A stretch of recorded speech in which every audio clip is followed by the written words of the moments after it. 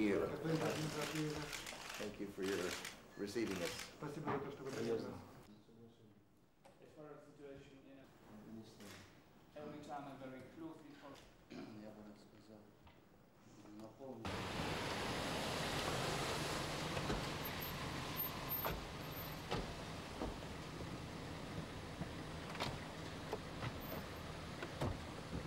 Yes, sir. I'm really happy to see you here. Happy to introduce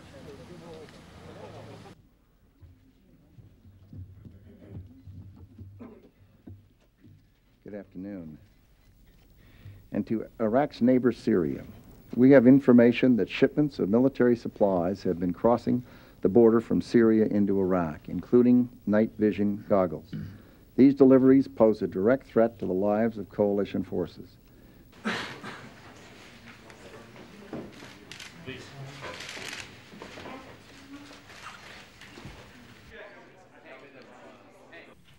And in cooperation with President Karzai, have concluded that we're at a point where we clearly have moved from major combat activity to a period of stability and stabilization and reconstruction.